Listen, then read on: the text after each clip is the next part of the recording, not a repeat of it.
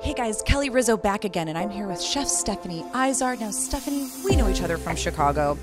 Big fan of the restaurants, of course. Been going to them since day one. Tell me what else pulls your cuisine and like your style of cooking together. I think we're all about flavor, and it's so fun, being at an event that's all about the flavor of wine and really thinking about your palate. We want you to take a bite of something and kind of open your eyes, and it kind of brings your whole palate to life and just gets you excited to eat more. What do you love about this event the most, especially since you've done so many different types? You've done cooking demos, you cooked for the big gala. What do you love about this type of format?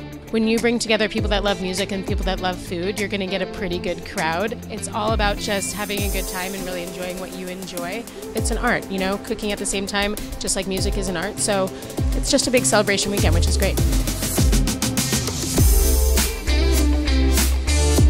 A little bit different than what you've got going on in your daily world as, let's say, a chef business owner back in Chicago.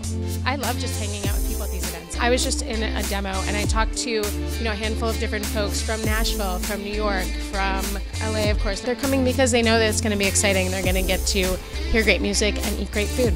Can you give me a little sneak peek on what's cooking? No pun intended. We're working on our first restaurant outside of Chicago. I can't tell you where, though. It's great getting somewhat of a sneak peek that there's something in the works. And then it's been fun seeing you here this whole weekend. So thanks for chatting. Thank you.